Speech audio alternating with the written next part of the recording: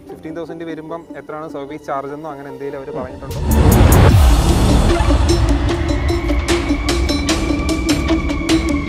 എന്നെ സംബന്ധിച്ച് ഒരു ഡ്രൈവർ എന്തൂസിയം അല്ലെങ്കിൽ പെട്രോൾ ഹെഡിനെ സംബന്ധിച്ച് നോക്കുമ്പോൾ അത് ഇച്ചിരി കുറവാണ്. ടോർക്കി എഞ്ചിൻ വേണം അല്ലേ? അതെ. പാസഞ്ചർക്ക് ഇത് പൊക്കി കഴിഞ്ഞാൽ വണ്ടി വിത്തിൻ 2 seconds വണ്ടി നിൽക്കും. 100 km സ്പീഡിൽ പോയാലും വണ്ടി നിൽക്കും.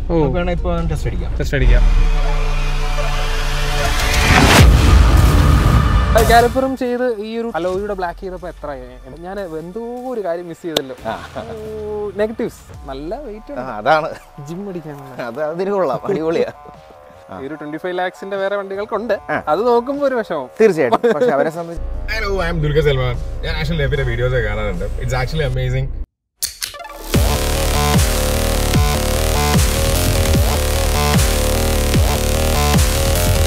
ഹലോ ഫ്രണ്ട്സ്, വോക്കുന്നിൻ്റെ ഏറ്റവും പുതിയ എപ്പിസോഡിലേക്ക് സ്വാഗതം. അതിരാവിലെ ഒരു കിടിലൻ സ്ഥലത്ത് ഒരു കിടിലൻ വണ്ടിയുമായിട്ടാണ് നമ്മൾ വന്നിരിക്കുന്നത്. ജീപ്പ് കോമ്പസിൻ്റെ യൂസർ എക്സ്പീരിയൻസ് കുറേ പേര് ചോദിക്കുന്നുണ്ടായിരുന്നു കുറച്ച് കാലം കൊണ്ട്. നമുക്ക് അതിന് പറ്റിയ ഒരാളെ ഇപ്പോഴാണ് കിട്ടിയതെന്ന് നമുക്ക് പറയാം തീർച്ചയായിട്ടും. കാരണം ഇതിൻ്റെ ഒരു നമ്മൾ ഇൻ്റർവ്യൂ ചെയ്യാൻ പോകുന്ന ആളും ഒരു സ്പെഷ്യലാണ്. നമുക്ക് ഈ വാഹനത്തിൻ്റെ ഇത് 2022 മോഡലാണ്, 2022 മോഡലാണ്.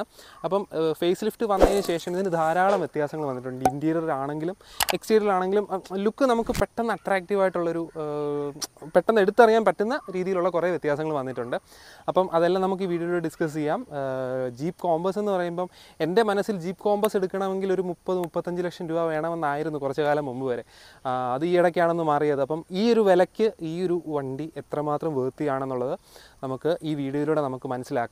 ഇത് 2022 മോഡൽ ആയതുകൊണ്ട് തന്നെ ഒരു ലോങ് റൺ യൂസർ എക്സ്പീരിയൻസ് ആയിരിക്കില്ല. ഇതൊരു 5,000+ ആയിട്ടുള്ളൊരു വാഹനമാണിത്. അപ്പം ഇതിൻ്റെ യൂസറിനെ ഈ വീഡിയോയിലേക്ക് സ്വാഗതം ചെയ്ത് നമുക്ക് ഓരോ കാര്യങ്ങൾ നമുക്ക് ചോദിച്ചറിയാം. അപ്പം ഇതാണ് ഈ വാഹനത്തിൻ്റെ ഓണർ. നിങ്ങൾക്ക് കണ്ടാൽ അറിയാവുന്നതായിരിക്കും, RJ ശംഭു. നമ്മൾ പല വീഡിയോസിൽ പല ഇൻ്റർവ്യൂസ് പല സെലിബ്രിറ്റികൾ എല്ലാ സെലിബ്രിറ്റികളുടെ ഇൻ്റർവ്യൂസ് ചെയ്തിട്ടുണ്ടെന്ന് തോന്നുന്നു പറയാം അല്ലേ? കുഴപ്പമില്ലാതെ അത്യാവശ്യം ചെയ്തിട്ടുണ്ട്. ഇന്നിപ്പോൾ ഒരു ഇൻ്റർവ്യൂ ഉണ്ട്. അത് പോകുന്നതിന് മുമ്പാണ് നമ്മൾ അങ്ങോട്ട് ഇൻ്റർവ്യൂ ചെയ്യുന്നത്, സംസാരിക്കുന്നത്. അതെ, ഓക്കെ. അപ്പം ജീപ്പ് കോമ്പസ് എത്ര നാളായി ബ്രോ എടുത്തിട്ട്? ഇപ്പോൾ ഞാനിത് മെയ് ലാസ്റ്റ് ആണ് എടുത്ത്, 2022 മെയ് ലാസ്റ്റ്. ഓക്കെ. അപ്പോൾ ഇപ്പോൾ ഏകദേശം ഒരു 6 മാസമായി. പക്ഷേ 2 മാസം എനിക്ക് യൂസ് ചെയ്യാൻ പറ്റിയിട്ടില്ല, കാലൊന്ന് ഫ്രാക്ചർ ആയിട്ടുണ്ടായിരുന്നു. ഓക്കെ, 6 മാസമായി.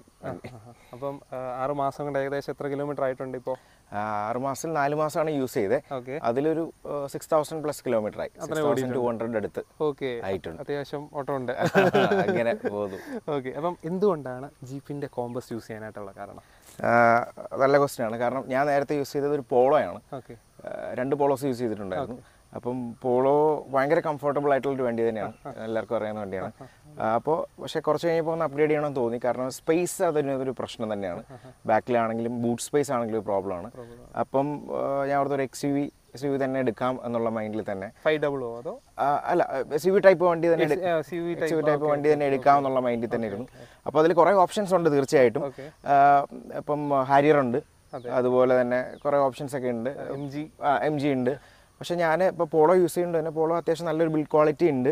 അതിൻ്റെ നമുക്കറിയാം, അതിൻ്റെ ഒരു ക്വാളിറ്റി അറിയാം. അപ്പം ഏകദേശം അതിനോട് കിടപിടിക്കുന്നതിൻ്റെ ഒരു ബിൽഡ് ക്വാളിറ്റി വേണമെന്നുണ്ടായിരുന്നു. നമുക്ക് വണ്ടിക്കകത്തിരിക്കുമ്പോൾ ഒരു സോളിഡ് ഒരു സേഫ് ഫീല് ഭയങ്കര സ്റ്റേബിള് സ്പീഡിൽ പോയാലും തീർച്ചയായിട്ടും വേണമെന്നുണ്ടായിരുന്നു. അങ്ങനെ നോക്കിയപ്പോൾ തീർച്ചയായിട്ടും ഒരുപാട് ലക്ഷറി വണ്ടി ഇപ്പോൾ BMW ബെൻസും ഒക്കെ ഉണ്ട്, ഒക്കെ ഭയങ്കര ലക്ഷറിയാണ്. പക്ഷേ നമുക്ക് തൽക്കാലം അഫോർഡ് ചെയ്യാൻ പറ്റുന്നതും പക്ഷേ അത്യാവശ്യം നല്ല സേഫ് ആയിട്ടുള്ളൊരു വണ്ടി വേണമെന്ന് നോക്കി അങ്ങനെയാണ് ജീപ്പ് കോമ്പസിലേക്ക് എത്തിയത്. പിന്നെ ജീപ്പ് കോമ്പസിൽ ഒരുപാട് വേരിയൻസ് ഉണ്ടായിരുന്നു. അങ്ങനെയാണ് ഇതിലേക്ക് എത്തിയത്. ശരി, ഇത് ഏത് വേരിയൻ്റ് ആണ്? ഇത് ജീപ്പ് കോമ്പസിൽ ആക്ച്വലി സ്പോട്ട് എന്ന് പറഞ്ഞ വേരിയൻ്റ് ഉണ്ട്. എൻ്റെ റിക്വയർമെൻ്റ് എന്ന് പറഞ്ഞു കഴിഞ്ഞാൽ ഓട്ടോമാറ്റിക് വേണ്ടായിരുന്നു എനിക്ക് മാനുവലിനോടാണ് പണ്ട് തൊട്ട് താല്പര്യം. അതെ, നമ്മുടെ തന്നെ കൺട്രോളിൽ.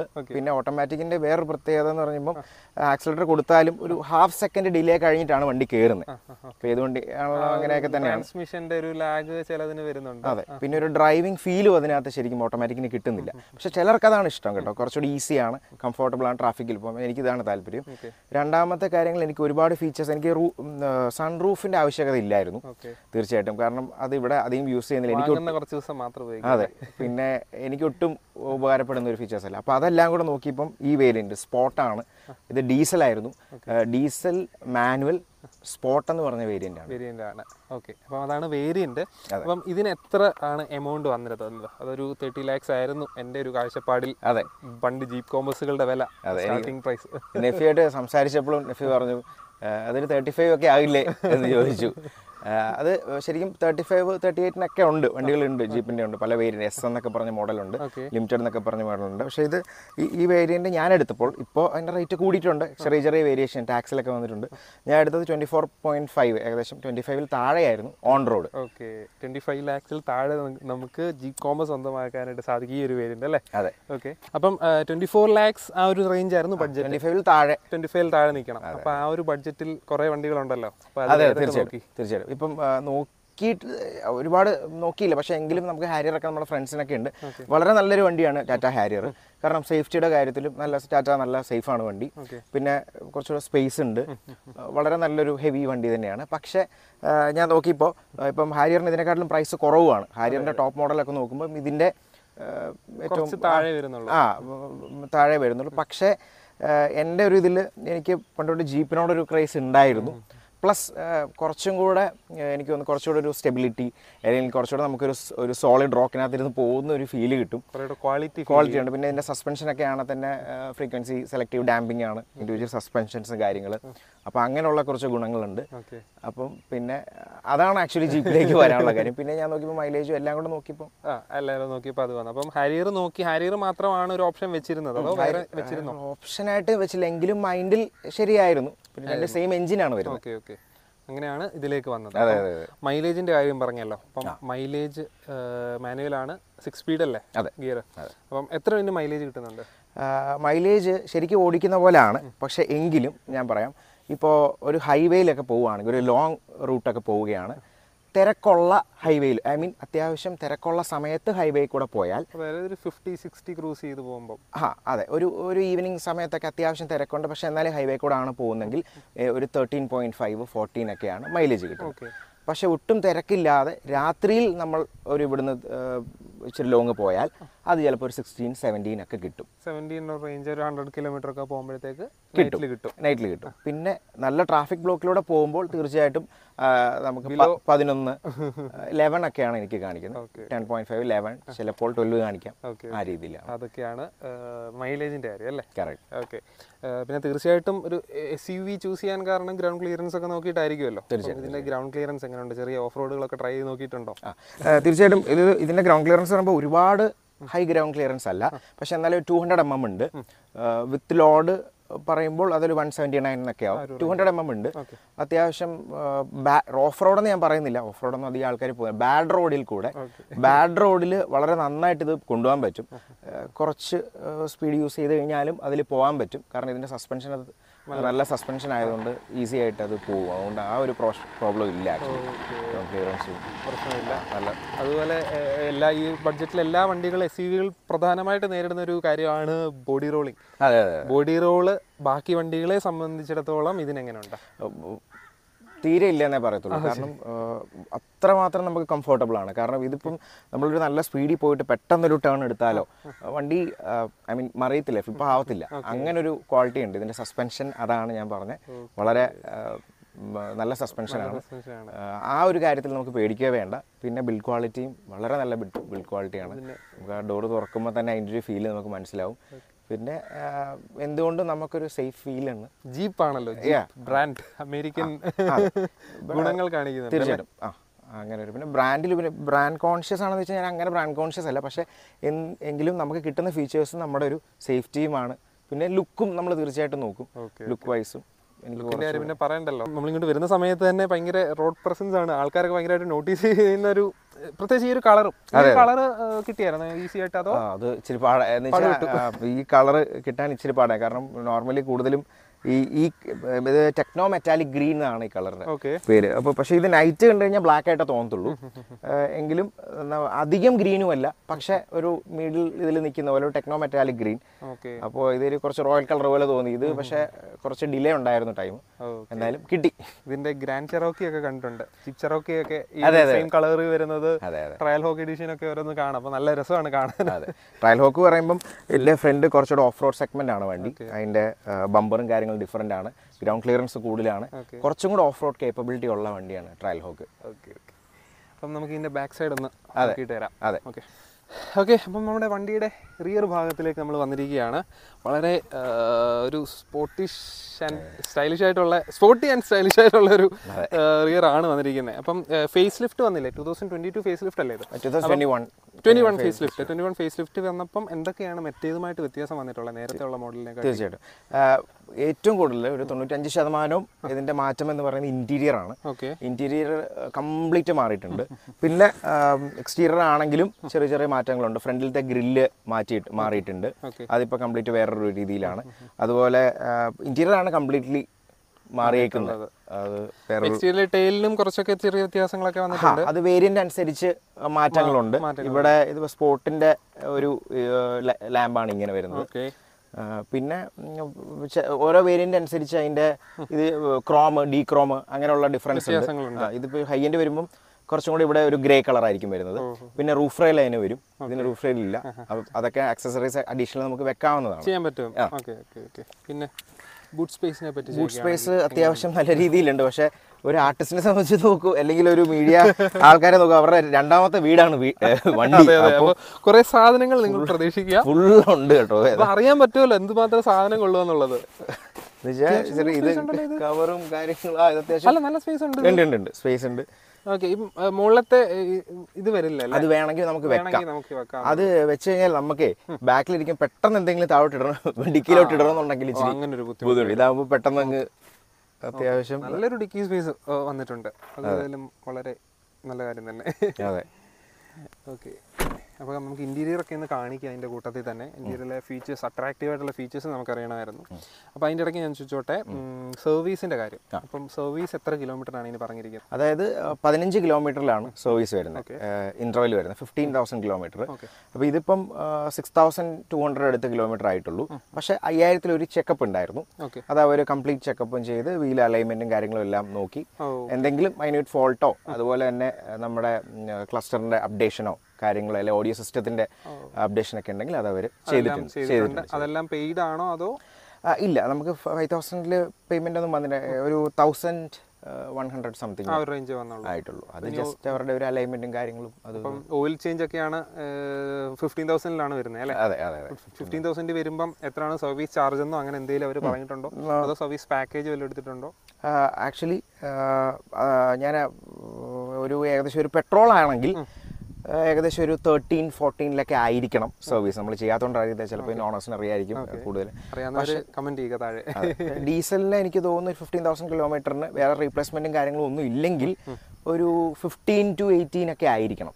15 ആ ഒരു റേഞ്ച് വരും, അല്ലെങ്കിൽ ഒരു 14 to 16 ആയിരിക്കാം. ഏകദേശം ആ ഒരു റേഞ്ചാണ്.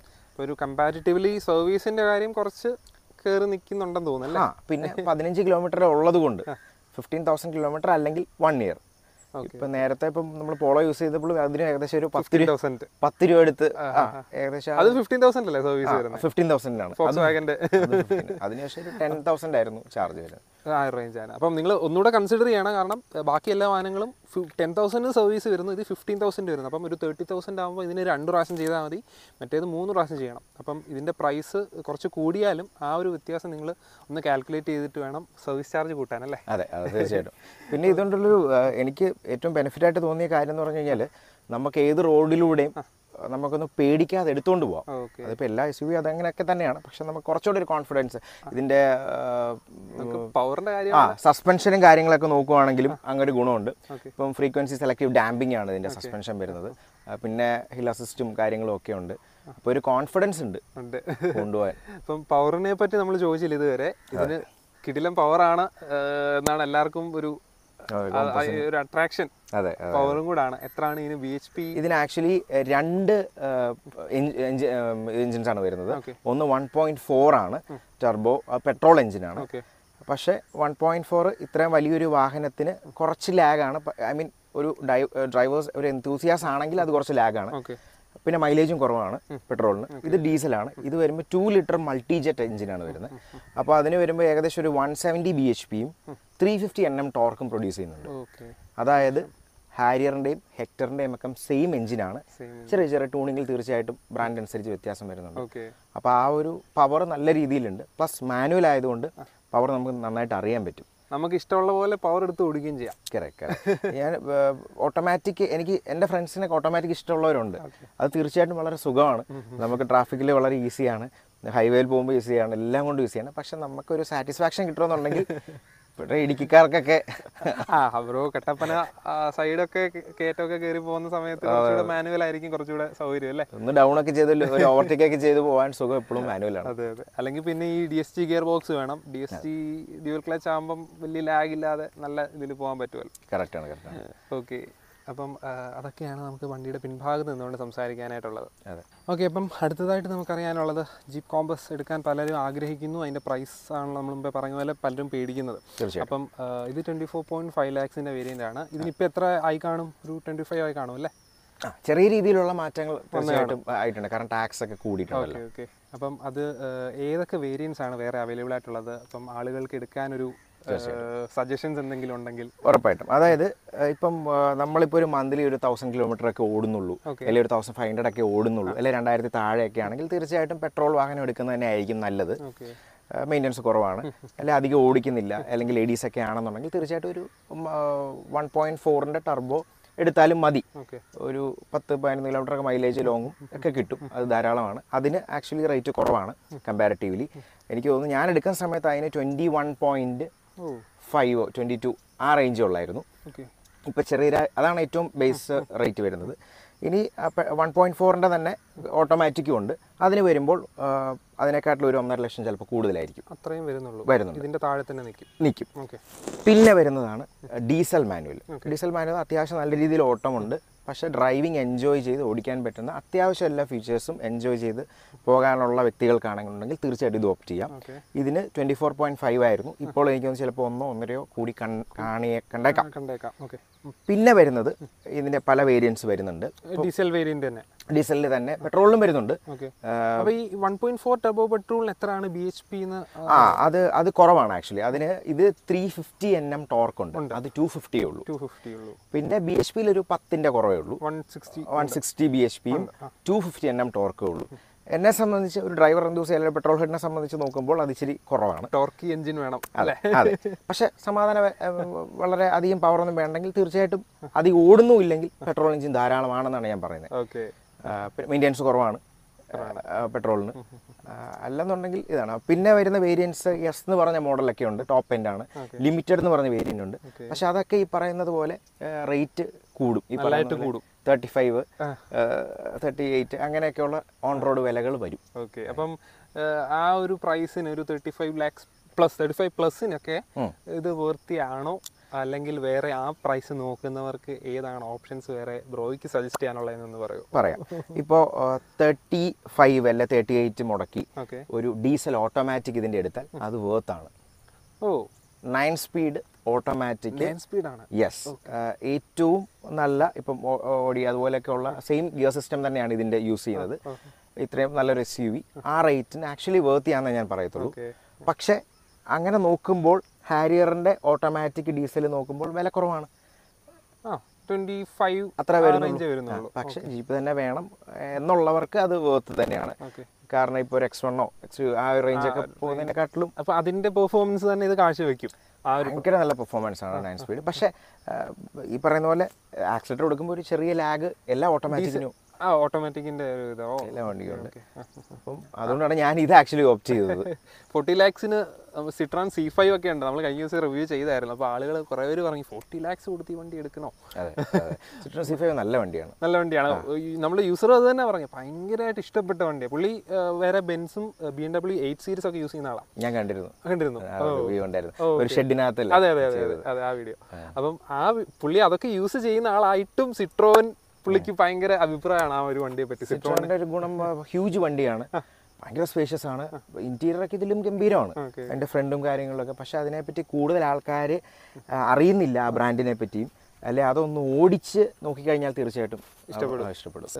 നമുക്ക് ഉടനെ നമ്മൾ C3യുടെ റിവ്യൂ പലരും ചോദിക്കുന്നുണ്ട്, നമ്മൾ ഉടനെ ഇടുന്നതായിരിക്കും. അതിൻ്റെ കുഞ്ഞൻ വണ്ടി C5 തീർച്ചയായിട്ടും അവരുടെ ഒരു നല്ലൊരു കമ്പനിയാണെന്ന് കാണിക്കുന്ന രീതിയിലുള്ള ഒരു വണ്ടിയാണ് അവർ ഇറക്കിയത്. ഗുഡ് വണ്ടി, നല്ല അടിപൊളി വണ്ടിയാണ്, അടിപൊളിയാണ്. അപ്പം C3 നമ്മൾ ചെയ്യും. ഞാൻ എന്തോ ഒരു കാര്യം മിസ് ചെയ്തല്ലോ, നെഗറ്റീവ്സ്. ഓക്കെ, അറിയണമല്ലോ, കാരണം നമ്മൾ ഇത്രയും വണ്ടിയുടെ നല്ല കാര്യങ്ങൾ മാത്രമാണ് പറഞ്ഞത്. അതെ അതെ. അപ്പം നെഗറ്റീവ്സും കൂടെ ആളുകൾക്ക് അറിയണം. എന്തൊക്കെ കുഴപ്പങ്ങളാണ് ഈ ഒരു 6000 കിലോമീറ്റർ ഓടിയിട്ട് ബ്രോയ്ക്ക് തോന്നിയിട്ടുള്ളത്? ശരിക്കും പറഞ്ഞു കഴിഞ്ഞാൽ എനിക്കങ്ങനെ ഇതുവരെ കുഴപ്പങ്ങളായിട്ട് ഞാൻ പറയാം, പക്ഷേ എങ്കിലും എനിക്ക് അങ്ങനെ ഈ 6000 ഓടിയിട്ട് എനിക്കൊന്നും തോന്നിയിട്ടില്ല.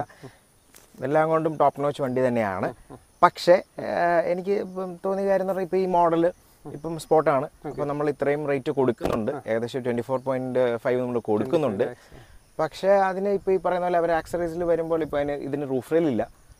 അത് ആഡ് ചെയ്യാമായിരുന്നു, തീർച്ചയായിട്ടും വേണേൽ ആഡ് ചെയ്യാമായിരുന്നു. ഒരു 20-22,000 വരും. അതെ, അതൊക്കെ വേണമെന്ന് ആഡ് ചെയ്ത് തരാമായിരുന്നു. പിന്നെ റിയർ മിറർ ഫോൾഡിങ് ഓട്ടോമാറ്റിക് അല്ല, ഓട്ടോമാറ്റിക് അല്ല. അങ്ങനെയുള്ള കുറച്ച് ഫോൾട്ട് ഉണ്ട്. പിന്നെ ഓഫ് കോഴ്സ് ഈ സെഗ്മെന്റ് വെച്ച് വേറെ ഇപ്പോൾ ഹാരിയറൊക്കെ വെച്ച് കമ്പയർ ചെയ്യുമ്പോൾ ഒന്നും വേണ്ട, ഒരു എക്കോസ്പോർട്ട് വെച്ച് കമ്പയർ ചെയ്താൽ പോലും ഗ്രൗണ്ട് ക്ലിയറൻസ് കുറച്ചും കൂടെ കുറവാണ് ഇതിന്.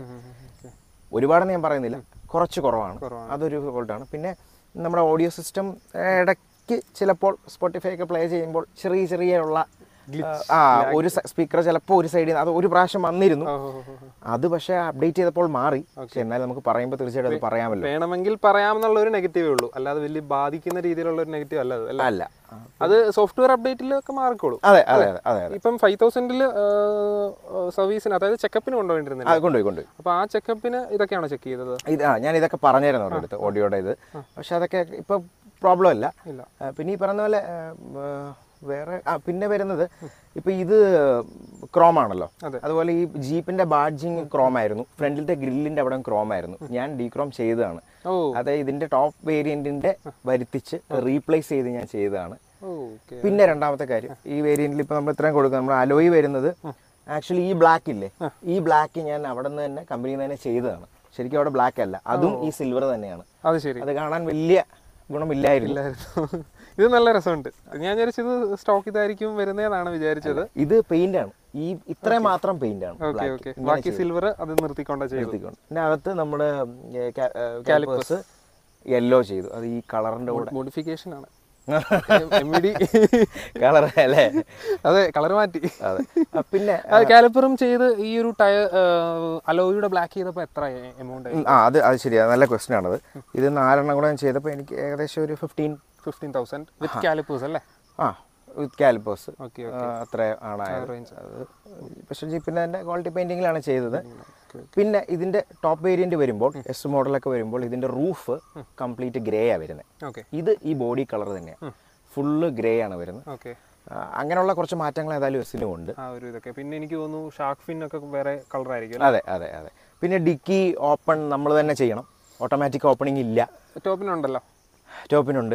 ഈ ഒരു 25 lakhsന്റെ വേറെ വണ്ടികൾക്കുണ്ട്, അത് നോക്കുമ്പോൾ ഒരു വിഷമം തീർച്ചയായിട്ടും. പക്ഷെ അവരെ സംബന്ധിച്ച് എന്തെങ്കിലുമൊക്കെ ഇല്ലാതെ കൊടുക്കണമല്ലോ, കാരണം പുതിയ അടുത്ത വേരിയന്റ് എടുക്കുന്നവർക്ക് സ്പെഷ്യലായിട്ട് എന്തെങ്കിലും കൊടുത്താലേ പറ്റുള്ളൂ. തീർച്ചയായിട്ടും. എന്താണ് മാറ്റം എന്ന് അവരെ ചോദിച്ചു കഴിഞ്ഞാൽ പറയണമല്ലോ. പിന്നെ ഇന്റീരിയറിലാണ് ആക്ച്വലി മാറ്റങ്ങൾ ബാക്കി വന്നേക്കുന്നത്. നമുക്ക് ജസ്റ്റ് ഒന്ന് ഓടിച്ചിട്ടൊന്ന് കാണിക്കാം. ഇത് റിവ്യൂ അല്ലാത്തത് കൊണ്ട് തന്നെ എല്ലാ ഫീച്ചേഴ്സ് എടുത്ത് പറയുന്നില്ല. ഒരു യൂസറിന് ഏറ്റവും പ്രയോജനപ്രദമായ അല്ലെങ്കിൽ ഇഷ്ടപ്പെട്ട കാര്യങ്ങൾ മാത്രമായിരിക്കും നമ്മൾ ചോദിക്കുന്നത്. തീർച്ചയായും അങ്ങോട്ട് പോകാം. തീർച്ചയായും. ഓക്കെ. ഈ ഒരു സൗണ്ട് ഭയങ്കര ഇതാണല്ലേ, ഇറിറ്റേറ്റിംഗ് ആയിട്ട് തോന്നാറുണ്ടോ? ചോദിക്കല്ലേ, തോന്നാറുണ്ടോ? അത് ഞാനും ഫസ്റ്റ് എൻ്റെ ഫ്രണ്ട്സിനൊക്കെ ഇതിനു മുമ്പ് കോമ്പസ് ഉണ്ടായിരുന്നതുകൊണ്ട്, കാരണം 2 ലിറ്റർ ഡീസലിന് ഓട്ടോമാറ്റിക്കലി ഈ ഒരു സൗണ്ട് ഉണ്ട് സ്റ്റാർട്ട് ചെയ്യുമ്പോൾ. ഈ സൗണ്ടിൽ തന്നെയാണ് സ്റ്റാർട്ട് ചെയ്യുന്നത്. ചിലപ്പോൾ അത് പ്രോബ്ലം ആണെന്ന് പലരും ഓർക്കും, പക്ഷെ അത് പ്രോബ്ലം അല്ല, ഇങ്ങനെയാണ്. അത് മറ്റേ ഹാരിയറിനും ഉണ്ട്, സെയിം എഞ്ചിൻ വരുന്ന ഹാരിയറിനും വരുന്നുണ്ട്, ഹെക്ടറിനും ഉണ്ട് അല്ലേ? ഇതാണ് ഇതിന്റെ ഒരു പ്രശ്നം. ആ ഒരു എഞ്ചിന്റെ ഒരു ഇതാണ്, കംപ്ലൈന്റ് ആയിട്ട് കൂട്ടണ്ട. വലിയ വണ്ടിയാകുമ്പോൾ ഇതൊക്കെ ഒരു സുഖമല്ലേ, സൗണ്ട് ഒക്കെ ഇരിക്കട്ടെ, ഡീസലൊക്കെ ആവുമല്ലേ. അപ്പം നമുക്ക് വണ്ടി ഒന്ന് ഇന്റീരിയർ കാര്യങ്ങളൊക്കെ നോക്കാം. ഓട്ടോമാറ്റിക് ക്ലൈമറ്റ് കൺട്രോൾ ആണോ? അല്ല, മാനുവലൈസ് ചെയ്യുന്നതാണ്. ഓക്കെ. അത് വലിയ ആക്ച്വലി യൂസ്ഫുൾ ആവശ്യമുണ്ടെന്ന് തോന്നിയിട്ടില്ലല്ലേ? ഇതിന് പല സ്റ്റെപ്സും കാര്യങ്ങളുണ്ട്. സോ കുഴപ്പമില്ല, അതിനാണ് അതിലെല്ലാം ചെയ്യാം. ഈ ടച്ച് കൺട്രോൾസ് ആണോ മൊത്തം വരുന്നത്? എല്ലാം ടച്ചാണ്. അത് ഇവിടെ ഉണ്ട് നമുക്ക്. അതായത് AC-യുടെ എല്ലാം ഇവിടുന്ന് ചെയ്യണോ? ഇവിടുന്ന് ചെയ്യാം. പിന്നെ ഇവിടുന്ന് ചെയ്യാം, ഇവിടുന്ന് ആക്ച്വലി ചെയ്യാം. ഓക്കെ. അല്ലാതെ ഇവിടുന്ന് തന്നെ ചെയ്യാം, ടച്ചിൽ ചെയ്യാം. ഇതിൽ ചെയ്യാൻ പറ്റുമോ? ഇതിൽ ചെയ്യാം. ഇതിൽ നമുക്കിത് കുറയ്ക്കാം, കൂട്ടാം, എല്ലാം ചെയ്യാം. ഓക്കെ. ഞാൻ ഇത് കണ്ടപ്പോൾ ഞാൻ വിചാരിച്ചു ഇതിലേ പറ്റുള്ളൂ. ഇതിൽ കുറച്ചുകൂടെ എനിക്ക് കംഫർട്ടബിൾ ആയതുകൊണ്ട്. അതാണ്, ചിലർക്ക് ടച്ച് കുറച്ച് ബുദ്ധിമുട്ടായിട്ട് വരാം. പിന്നെ ട്രാക്ഷൻ കൺട്രോളും ഉണ്ട്. പിന്നെ നമ്മുടെ വണ്ടി നമ്മൾ ഓഫ് ആകുന്നല്ലോ ട്രാഫിക്കില് തന്നെ ഓഫ് ആയിട്ട് തന്നെ ഓൺ ആയിക്കോളും. അത് ഞാൻ പക്ഷെ എപ്പോഴും ഓഫ് ആക്കിയിടും. എനിക്ക് അത് നമുക്കൊരു ഇടയ്ക്ക് നിൽക്കുമ്പോൾ നമുക്കൊരു ബുദ്ധിമുട്ടാവുകൊണ്ട് ഞാൻ എപ്പോഴും ഓഫ് ആക്കിയിടും. ട്രാക്ഷൻ കൺട്രോളുണ്ട്. പിന്നെ ഇതിന്റെ ഒരു ഗുണം, ഇത് പാനിക് ബ്രേക്ക് ആണ് ആക്ച്വലി. ഇതിന്റെ ഹാൻഡ് ബ്രേക്ക് എന്ന് പറയുന്നത് ഓട്ടോമാറ്റിക് ഹാൻഡ് ബ്രേക്ക് ആണ്. നമ്മൾ ഹാൻഡ് ബ്രേക്ക് ഇടേണ്ട ആവശ്യമില്ല. വണ്ടി നിർത്തുമ്പോൾ ഓട്ടോമാറ്റിക് ഹാൻഡ് ബ്രേക്ക് ആണ്. പ്ലസ് ഇത് പാനിക് ബ്രേക്കിംഗ് കൂടെയാണ്.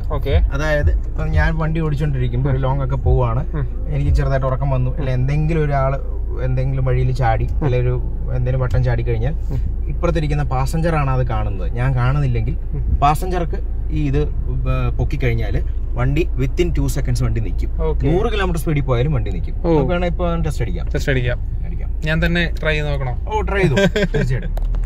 കിട്ടുന്നുണ്ടല്ലോ അല്ലേ? കിട്ടുന്നുണ്ട്. നമുക്ക് നമ്മുടെ GoPro പണി തന്നു. നമ്മള് ഫോണിൽ ഇപ്പോ ഞാൻ പറയുമ്പോ ഇത് മേലോട്ട് പൊക്കുക കേട്ടോ, സ്പീഡിൽ പോയിട്ട്. ഓക്കെ. ഞാൻ പറയുമ്പോളെ ഓക്കെ. വലിച്ചോ. അത് നന്നായിട്ട് വലിക്കണം. ഓക്കെ. ഞാൻ അല്ല പെട്ടെന്ന് ഇത് നന്നായിട്ട് ഇങ്ങനെ 2 സെക്കൻഡ് പിടിച്ചോണ്ടിരിക്കണം. ഓക്കെ. പിടിച്ചോണ്ടിരിക്കണം, പേടിക്കണ്ട. കഴിക്കോട്ടെ. ഇത് ട്രാഫിക്കുള്ള വഴിയൊന്നുമല്ല. പിടിച്ചോ. ഓ നൈസ്. ക്യാമറ പോയത്. 2 സെക്കൻഡിനുള്ളിൽ വണ്ടി നിൽക്കും. സേഫ് ആണ്. വണ്ടി നമ്മള് ഒത്തിരി ഇതായിട്ട് പോകുന്നൊന്നുമില്ല. ABS-ന്റെ ആ ഒരു എഫക്റ്റും എല്ലാം നമുക്ക്. സീറ്റ് ബെൽറ്റ് രണ്ടുപേരും ഇട്ടിട്ടുണ്ടെങ്കിൽ തീർച്ചയായിട്ടും അത് വണ്ടി ഇപ്പം പറയാൻ പറ്റില്ല. ചിലപ്പോൾ നമ്മൾ കാണാം ഇതിന്റെ ഉറക്കം വന്നു പോയി, അങ്ങനെ എന്തെങ്കിലും ഉണ്ടെങ്കിൽ തീർച്ചയായിട്ടും പാസഞ്ചർക്ക് ക്ലിക്ക് ചെയ്താൽ മതി. അത് കൈ തൊടുമ്പോഴൊന്നും അറിയാതാവത്തില്ലല്ലോ. ഇല്ല, അത് കുഴപ്പമില്ല. പിള്ളേർക്ക് അങ്ങനെ ആക്കാൻ പറ്റത്തില്ല, കാരണം ഇതിനൊരു നാക്കണം, ഇങ്ങനെ ഒന്ന് വലിക്കണം. ആ ഒരു ഇതിലാണ്, പ്രശ്നമില്ല. പിന്നെ പാർക്കിംഗ് ബ്രേക്ക്, ഹാൻഡ് ബ്രേക്ക് ഇത് തന്നെ വരുന്നു.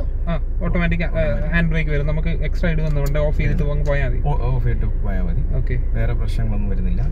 പിന്നെ സൗണ്ട് ക്വാളിറ്റി നല്ല സൗണ്ട് ക്വാളിറ്റിയാണ്. ഓക്കെ. പിന്നെ ഇതിനകത്ത് ആൻഡ്രോയിഡ്, ഐഫോൺ എല്ലാം ഓക്കെയാണ്. കാർ പ്ലേയും ആൻഡ്രോയിഡ് എല്ലാം വയർലെസ് ആണ്. നല്ലതായിട്ട് വോയിസ് കമാൻഡ് കാര്യങ്ങൾ ഓട്ടോമാറ്റിക്. ഡിസ്പ്ലേയില് എല്ലാ ഡീറ്റെയിലും കാര്യങ്ങളും കൊടുത്തിട്ടുണ്ട്. ഇത് അനലോഗ് ഡിസ്പ്ലേ ആണ്, കുറച്ചുകൂടെ കാണാൻ രസമാണല്ലേ. അത് ഇത് വേണമെങ്കിൽ നമുക്ക് ഇതാക്കാം. ഫോർ എക്സാമ്പിൾ ഓട്ടോമാറ്റിക്കലി ഇതിൽ കിടക്കാം. അനലോഗ് ആണെങ്കിൽ അനലോഗ്, ഡിജിറ്റൽ. ഇത് ഡിജിറ്റൽ ആണോ? അല്ലല്ലോ. ഏതാണ് ഡിസ്പ്ലേ? ഇതെല്ലാം അല്ല, അനലോഗ് ആണ്. ഇതിൽ നമുക്ക് തീർച്ചയായിട്ടും ഇതിനകത്ത് മാറ്റാം, നമുക്ക് ഇഷ്ടമുള്ള അനുസരിച്ച് തീംസും കാര്യങ്ങളും എല്ലാം മാറ്റാം. തീംസ് അല്ല, അതിലെ ഡീറ്റെയിലുകൾ മാറ്റാം. അങ്ങനെയുള്ള പിന്നെ ഒരു സേഫ് പരിപാടിയിൽ നമുക്ക് കൊണ്ടുപോകാം. ഓക്കെ. ഇതിപ്പം മൊത്തം ഓടിയേക്കുന്നത് 6123 കിലോമീറ്റർ ആണ്. ആവറേജ് മൈലേജ് 9.5 കാണിക്കുന്നത്. അത് സിറ്റി ട്രാഫിക്, കാരണം നമ്മൾ ട്രാഫിക്കിലാണല്ലോ വന്നത്. അതെല്ലാം കൂടെ കൂട്ടിയാണ്. ഇനിയിപ്പോ സർവീസ് വരുന്നത് 176 ദിവസം കഴിഞ്ഞിട്ടാണ്. അതും കറക്റ്റ് കാണിക്കും. അതായത് 8877 കിലോമീറ്റർ കഴിഞ്ഞിട്ടാണ് നെക്സ്റ്റ് സർവീസ്. 176. 15,000.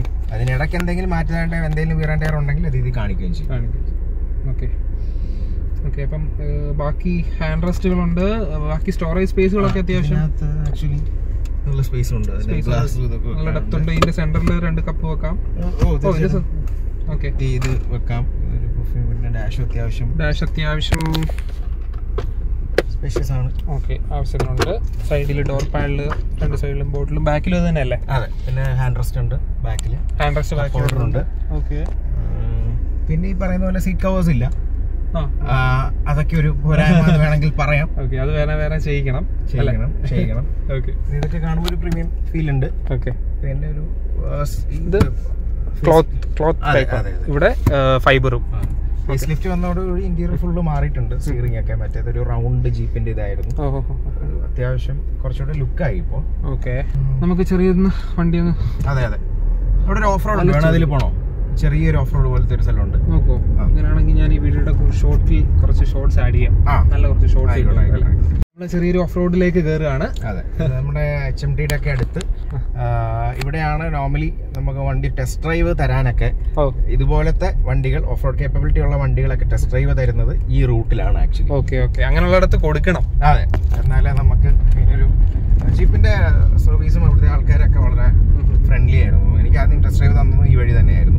ഒന്ന് കാണിച്ചു തരാം. ഇങ്ങോട്ടേക്ക് നമുക്ക് പുറത്തിറങ്ങി കുറച്ച് ഷോർട്സ് എടുക്കാമല്ലോ. അങ്ങോട്ടാണോ കാണിക്കുന്നത്, ഇങ്ങോട്ടാണോ? നമുക്ക് റോഡിൽ നിന്ന് കാണിക്കാൻ വഴി കണ്ടോ?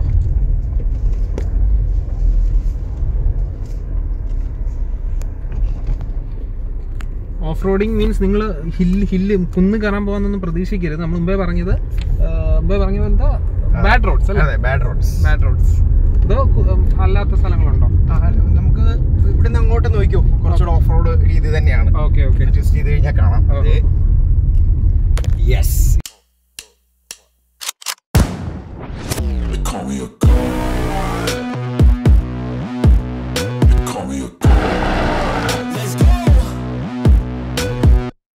I'm about to go off like a weapon. Fuel to the top, got a filled up engine. In my thoughts, obsession. I will not stop, no, I'm never second guessing. I got a God complex. Haters love to hate, but I never feel pressed. Got a lot on my plate, but I never get stressed. I'll take all the pressure like I'm acing this test. Oh, tear it up like I'm Jason. I see the world like it's... അത്യാവശ്യം വണ്ടി ആട്ടിക്കുലുക്കി നല്ല രീതിയിൽ ഒന്ന് ഒലച്ചു. ഇങ്ങനെയുള്ള വണ്ടികൾ ഇങ്ങനെ തന്നെയാണ് use ചെയ്യേണ്ടത്. അതെ, സ്മൂത്ത് ആയിട്ട് പോയിട്ട് കാര്യമില്ല അല്ലേ? നമ്മള് മാക്സിമം വണ്ടിയുടെ കേപ്പബിലിറ്റി യൂസ് ചെയ്യാന്നുള്ളതാണ്. എന്ന് വെച്ച് വണ്ടീനെ ഒരുപാട് നശിപ്പിക്കാന്നല്ല, പക്ഷെ അത്യാവശ്യം വണ്ടിക്ക് കേപ്പബിൾ ആണെന്നുണ്ടെങ്കിൽ ആ കേപ്പബിലിറ്റി നമ്മൾ യൂസ് ചെയ്യുക, എൻജോയ് ചെയ്യുക. അതാണ് ഒരു ഡ്രൈവർ എന്തൂസിയാസിന്റെ ഒരു സംഭവം. ഓക്കെ, നമ്മൾ ചെറിയൊരു ഓ നൈസ്, ഒരു തോന്നിപ്പോ അങ്ങ്. ഓക്കെ, അപ്പം എന്തായാലും ഹാപ്പി ബ്രോ. വേറൊരു കാര്യം ഇവിടെ ഞാൻ ചോദിക്കുകയാണ്, നമ്മുടെ പ്രേക്ഷകർക്ക് വേണ്ടിയിട്ട് ദുൽഖറിന്റെ സൗണ്ട്, ദുൽഖറിനെ പറ്റി എന്തെങ്കിലും. ശരി, നഫിയെ പറ്റി തന്നെ പറയാം. ഓക്കെ, ദുൽഖറിന്റെ വോയിസ് അല്ലേ? Hi, hello, I am Dulquer Salman. ഞാൻ ആക്ച്വലി എഫിന്റെ വീഡിയോസ് ഒക്കെ കാണാറുണ്ട്. It's actually amazing. കുറെ വീഡിയോസ് കണ്ട് വണ്ടിയുടെ റിവ്യൂസും കാര്യങ്ങളും. എന്നെ പറ്റി പറയുകയാണെങ്കിലും ഐ ലവ് വിന്റേജ് കാർസ്. അപ്പൊ കാസിന്റെ റിവ്യൂസ് ഒക്കെ ഞാൻ ഇടയ്ക്കിടയ്ക്ക് കാണാറുണ്ട്. Lots of love. By. Thank you. ഇങ്ങനെ ദുൽഖർ സൽമാനോട് സംസാരിക്കാൻ പറ്റി. നിങ്ങളുടെ ആ കറക്റ്റ് ആയിട്ട് വരുന്നുണ്ട്, അത് പറയാതിരിക്കാൻ വയ്യ. ഭയങ്കര അടിപൊളിയാണ്. പട്ടുതൊട്ടേ ചെയ്യുന്നത്. ഓക്കെ, അങ്ങനെ നമ്മുടെ ഡ്രൈവിംഗ് എക്സ്പീരിയൻസ് കഴിഞ്ഞു. അപ്പൊ നമ്മുടെ വീഡിയോയുടെ കൺക്ലൂഷനിലേക്ക് പോകാം. കറക്റ്റ്. ഓക്കെ, അപ്പം നമ്മൾ വീണ്ടും വണ്ടിയുടെ ഫ്രണ്ടിൽ എത്തിയിരിക്കുകയാണ്. നമുക്ക് ഇതിന്റെ ഹൃദയം തുറന്ന് കാണിക്കാം അല്ലേ? അതെ, തുറക്കാൻ ഇച്ചിരി പാടാണ്. നല്ല വെയിറ്റ് ഉണ്ട്. ഇത് ഡീസലിന്റെ വരുമ്പോൾ കുറച്ചുകൂടെ ബോണറ്റ് നല്ല കട്ടിയാണ്. നല്ല വെയിറ്റ് ഉണ്ട്. അതാണ് ജിം അടിക്കാനുള്ള. അതിന് കൊള്ളാം, അടിപൊളിയാ. ഇതിന് ക്യാലിപ്പ് ഇത് ഹൈഡ്രോളിക് വരുന്നില്ലല്ലോ. അത് ഇത്രയും വെയിറ്റ് ഉള്ള ഒരു സാധനം ആകുമ്പോൾ അതൊക്കെ കൊടുത്തിരുന്നേ കൊള്ളായിരുന്നു. പറയാനൊക്കത്തില്ല, ഫോർച്യൂണറിന് പോലും കൊടുക്കുന്നില്ല, 50 lakhs പോലും അവർ കൊടുക്കുന്നില്ല. റേറ്റ് കൂടി വരുമല്ലേ? അതെ, ഡീസൽ ടർബോ ഡീസൽ എഞ്ചിൻ. ഇപ്പൊ ഗ്രാൻഡ് ചെറോക്കെ ഇറങ്ങിയില്ലോ ഇതിന്റെ, അത് 77 lakhs ആണ് എക്സ് ഷോറൂം. ഓക്കെ, അപ്പോൾ ഓൺ റോഡ് വരുമ്പോൾ നല്ല റേറ്റ് ആവും അതിന്. പക്ഷെ അടിപൊളി വണ്ടിയാണ്. പെട്രോൾ എഞ്ചിൻ മാത്രമേ ഉള്ളൂ അതിന്. പെട്രോൾ എഞ്ചിൻ മാത്രമേ വരുന്നുള്ളൂ. അപ്പം ഇത്രയും വെയിറ്റ് വരുന്നത് ഒരു നെഗറ്റീവ്, അതായത് എന്നിട്ട് ഹൈഡ്രോളിക് കൊടുക്കുന്നില്ലല്ലോ, ഇത്രയും ഭയങ്കര വെയിറ്റ് ആണ്, അതൊരു നെഗറ്റീവായിട്ട് പറയാൻ ഒക്കുമോ? വെയിറ്റ് ആക്ച്വലി ശരിക്കും അത് ഇതിന്റെ ഒരു ബിൽഡ് ക്വാളിറ്റീനെ സൂചിപ്പിക്കുന്നതാണല്ലോ. കാരണം ബോണ്ട് അത്രയും നല്ല ബിൽഡാണ്, അത്രയും നല്ല വെയിറ്റും ഉണ്ട് ഇതിന്. അതാണ് ആക്ച്വലി. പക്ഷെ ശരിയാണ്, തുറക്കുമ്പോൾ ശരി പാടാണ് സാധനം. ഓക്കെ, ടോപ്പ് വേരിയന്റിനൊക്കെ ഹൈഡ്രോളിക് ഉണ്ടോ അറിയോ? ടോപ്പ് വേരിയന്റിന് ഉണ്ടാവണം, അറിയില്ല. ഓക്കെ, അപ്പം അതൊക്കെയാണ് നമുക്ക് ജീപ്പ് കോമ്പസിനെ പറ്റി പറയാനുള്ളത്. പിന്നെ 4 വീലും ഡിസ്കാണ് വരുന്നത്. അത് വലിയൊരു വരുന്നുണ്ട്. എല്ലാ വേരിയൻസിനും അതാണെന്ന് തോന്നുന്നു. എല്ലാ വേരിയൻസിനും ടർബോ പെട്രോളിന് അല്ലേ? എല്ലാത്തിനും തന്നെയാണ്. ഓക്കെ, അപ്പം അതൊക്കെയാണ് നമുക്ക് ജീപ്പ് കോമ്പസിനെ പറ്റി പറയാനുള്ളത്. അപ്പം ഒരു ജീപ്പ് കോമ്പസ് ആർക്കൊക്കെ ബ്രോ സജസ്റ്റ് ചെയ്യും? ഇപ്പം ജീപ്പ് തന്നെ എടുക്കണം, ഒരു ഡീസൽ ഓട്ടോമാറ്റിക് എടുക്കണമെന്ന് വളരെയധികം ആഗ്രഹമുള്ളവർക്ക് തീർച്ചയായിട്ടും ഇതിൻ്റെ ടോപ്പ് വെർഷൻ, അതായത് 35 lakhs തീർച്ചയായിട്ടും എടുക്കാം. അതല്ലാതെ നോക്കിയാൽ ഇപ്പോൾ ഞാനൊക്കെ നോക്കിയ പോലെ ഒരു 20 lakh അല്ലെങ്കിൽ 25 lakhന് താഴെ അത്യാവശ്യം നല്ല ഒരു ബ്രാൻഡ് എന്ന് ഞാൻ പറയുന്നില്ല, അത്യാവശ്യം നല്ലൊരു ബിൽഡ് ക്വാളിറ്റി, ബ്രാൻഡിലല്ലോ കാര്യം, നല്ലൊരു ബിൽഡ് ക്വാളിറ്റി ഉള്ള സേഫ് ആയിട്ടുള്ള ഏത് റോഡിലൂടെയും ബാഡ് റോഡ്സിൽ ഓടിക്കാൻ പറ്റുന്ന നല്ലൊരു ബിൽഡ് ക്വാളിറ്റി ഉള്ള ഗുഡ് ലുക്കിംഗ് ഒരു SUV ഒരു വണ്ടി എടുക്കണമെന്നുള്ളവർക്ക് തീർച്ചയായിട്ടും ഈ ഒരു വേരിയൻറ്റ് എടുക്കാവുന്നതാണ്. ഒരു 25 ലക്ഷത്തിന് diesel manual with all the features കിട്ടും.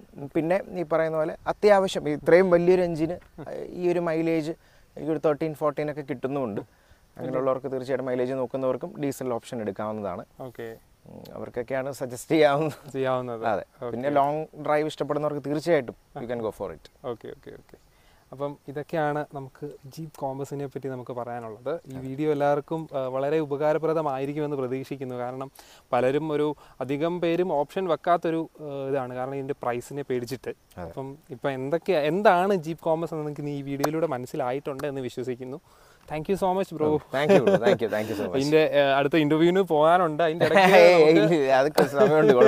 ആരാണിന്ന് ഇന്റർവ്യൂ ചെയ്യുന്നത്?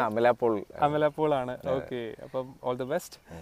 ടീച്ചർ എന്ന് പറഞ്ഞ മൂവി ഇറങ്ങാൻ പോലെ, അപ്പൊ അതിന്റെ ഒരു പ്രൊമോഷനാണ്. അതിന്റെ പ്രൊമോഷൻ ആയിട്ടാണ്. ഓക്കെ. ഇന്റർവ്യൂസ് എല്ലാം നമ്മൾ കാണാറുണ്ട്. അപ്പം ലെഫിന്റെ ഞാൻ കാണാറുണ്ട്. എനിക്ക് തോന്നുന്നു ഞാൻ അങ്ങോട്ടാണ് മെസ്സേജ് അയച്ചത് ബ്രോയ്ക്ക് ഇൻസ്റ്റാഗ്രാമില്. ഞാനും കണ്ടപ്പോൾ ഞാൻ വിചാരിച്ചു, ഞാനും സർപ്രൈസ്ഡ് ആയിപ്പോയി. അതെ, വളരെ നല്ല രീതിയിലുള്ള പ്രസന്റേഷൻ ആണ്. അടിപൊളി. പിന്നെ താങ്ക് യു സോ മച്ച്. ശരി. അപ്പോൾ നിങ്ങൾക്ക് ഈ വീഡിയോ എല്ലാവർക്കും ഇഷ്ടപ്പെട്ടു എന്ന് വിചാരിക്കുന്നു. നമ്മുടെ ചാനൽ സബ്സ്ക്രൈബ് ചെയ്യാൻ മറക്കരുത്. അപ്പം വീഡിയോ ഇഷ്ടപ്പെട്ടിട്ടുണ്ടെങ്കിൽ ലൈക്കും ചെയ്യുക. അപ്പോൾ നമ്മൾ പുതിയ ഇതുപോലുള്ള യൂസർ എക്സ്പീരിയൻസ്, എല്ലാവർക്കും യൂസ്ഫുൾ ആയിട്ടുള്ള യൂസർ എക്സ്പീരിയൻസുമായിട്ട് നമ്മൾ വീണ്ടും വരുന്നതായിരിക്കും. അതുവരേക്കും ഗുഡ് ബൈ. Thank you.